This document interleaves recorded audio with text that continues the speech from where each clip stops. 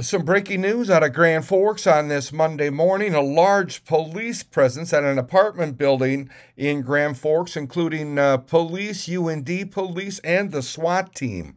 This is at 4261 Fifth Avenue North, the Winterland Apartments. A resident there says a door was broke in by law enforcement.